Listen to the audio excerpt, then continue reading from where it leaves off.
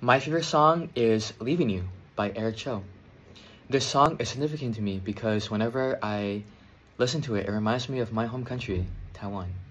It reminds me of the food, the culture, the people, and most importantly, family. A story that left a personal nostalgic moment was when I was back in Taiwan a few months ago. They were the last few moments before I had to fly back to America, and I spent it with my cousins. I remember we went to a mall, and right before watching a movie at the movie theaters, we went karaoke and we sang this song. And it was the first time I've ever heard it before.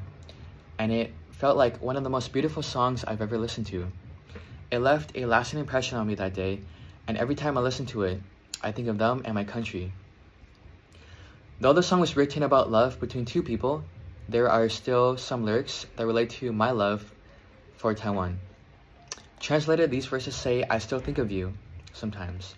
The harder we used to love, the tougher it is to move on. I only cherish the memories as there's no turning back. These verses resonate with me on a much higher level as when I was younger, me and my family would visit this country more than I can count. However, I never really appreciated my time there and the family relatives I spent time with and just took it all for granted.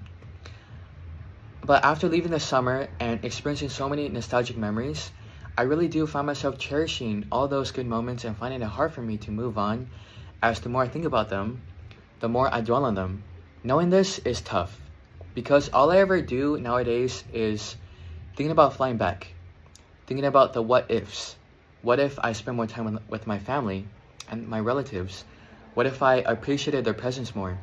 What if I just spent more time walking around, visiting the places my family wanted to visit and just didn't complain? For now, I will continue listening to this song until I fly back. Even then, I will still continue listening to this song.